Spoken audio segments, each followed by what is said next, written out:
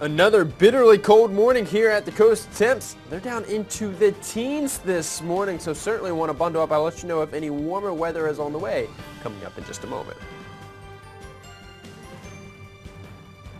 This is not a drill. The Lewis Swing Bridge is moving for real. Coming up, I'll have when and where to expect road closures.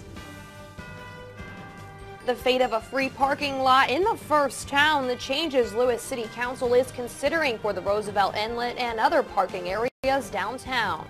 Preparation and caution. The U.S. moving its embassy out of the city of Kyiv in Ukraine as the nation's president calls for a day of unity. Still, politicians searching for a diplomatic answer with Russia. WRDE Coast TV News Today starts now. From the beaches to the bay, coverage you can count on. WRDE Coast TV News Today.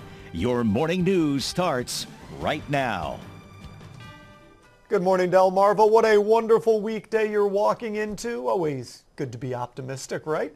I'm Charlie Sakaitis. And I'm Mallory Metzner. It is Tuesday, February 15th. Thank you for joining us early here on WRDE Coast TV News Today. Now, part of the optimism I was referring to has to do with the Lewis Swing Bridge. After months of delays and a multitude of cranes and implements of construction being tried out, it seems that now we know when it's going to move, and it's soon. That's right. Wrde-Ld is set to lift the bridge out of the Lewis-Rehoboth Canal today. WRDE's Alyssa Bainbridge joins us live there in Lewis. Alyssa, what do we know so far?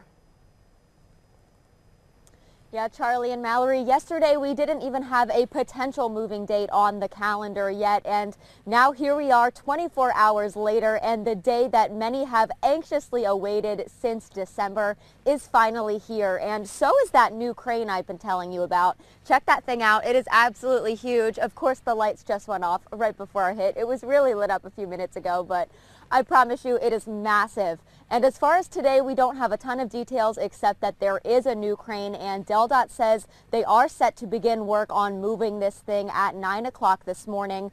But stay put, don't get too excited because it will be a very lengthy process. This time, roads along the route to the bridge's new home will be closed until 8 p.m.